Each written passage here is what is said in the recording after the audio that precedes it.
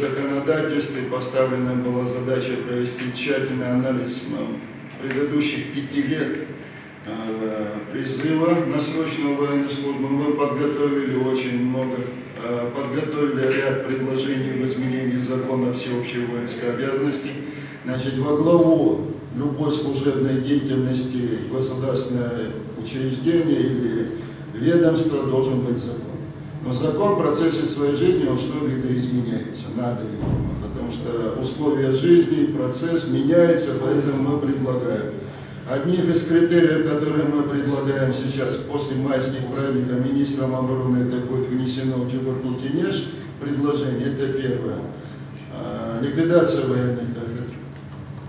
Раз. Ликвидация критерия в законе о всеобщей воинской обязанности пункта «Альтернативная служба по состоянию здоровья», одной из таких криминогенных у нас коррупционных проявлений. Дальше мы предлагаем получение воинского звания путем прохождения только офицерского звания, первое, в связи с тем, что военной кафедры не будет.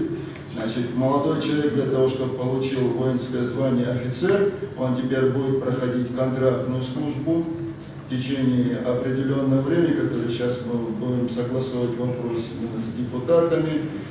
То есть мы готовимся в какой-то мере для того, чтобы молодое население, молодежь наша знала, что такое Родина, как ее защищать.